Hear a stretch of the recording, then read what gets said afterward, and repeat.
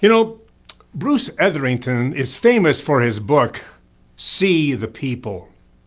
Ben Feldman said that the 3 keys to success were, and I heard him say this, see the people, and see the people. George Sigurdsson's great book is In Search of Friends. Van Miller says, we don't have a sales problem, we have an appointment problem. And here's my point. Good business is being done every day, whether you are doing it or not. If you see the people, well then you can get in the way of some of that business. Those connections could be with prospects or centers of influence. And if you are in the way, you are there, well, you have a shot. And if you're not, well, you don't.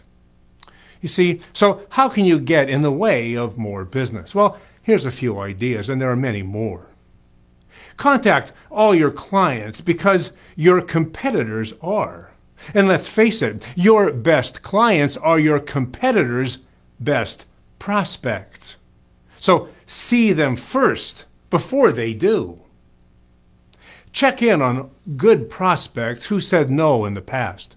You might say something like, times change and people change. Would you have any objection to reviewing your insurance portfolio with me? Drop in on small business owners or professionals with one lead idea like the only double tax play product available that I know of. Business overhead expense insurance. That's a tax-deductible premium and a tax-free benefit. Just get out there and talk. You know, Bruce says, see the people and love them. Help them.